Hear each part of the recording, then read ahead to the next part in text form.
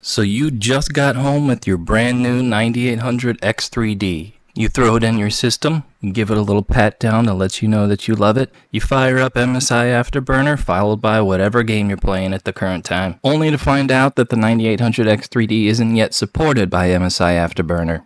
But we can fix that. So we open up our browser and download and install Hardware Info 64.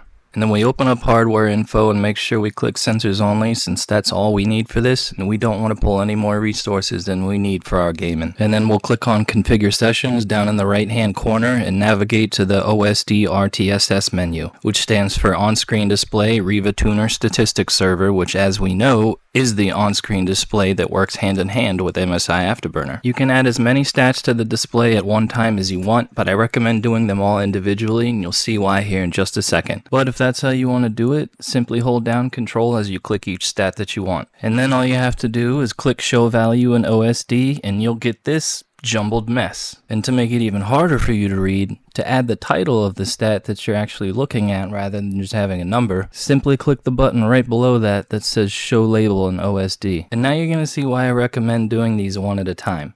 So to fix this unreadable mess, simply click on one stat at a time and put it on a new line. And now you can see that by putting the temperature as line 2, it's now on its complete own line. Simply repeat the process with each stat, going up one line each time, and you'll be good to go.